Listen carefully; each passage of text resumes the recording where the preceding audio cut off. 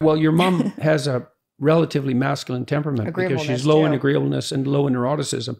And I have a relatively feminine temperament, especially when I'm depressed.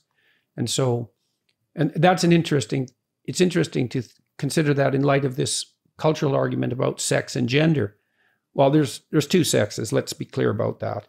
And there has been for several 100 million years. So there's actually no dispute about that. But there's a lot of variability, even biological variability at the temperamental level. And so there's plenty of masculine women and feminine men, but that doesn't mean they should switch bodies. That's actually the wrong solution to that problem. So, and that can be true even though on average women are higher in negative emotion and higher in agreeableness.